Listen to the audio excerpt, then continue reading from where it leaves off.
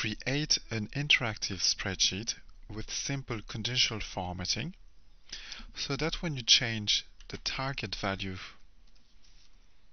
in one cell, automatically all amounts above it are highlighted to you.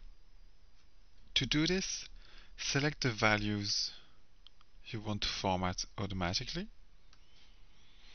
From the Format menu, click Conditional Formatting and then select that the cell value has to be greater than or equal to the target in C2, and then apply a format of your choice. Let's say a plum colored background, bold font in white color, and click OK. Now you can change the values and see your table change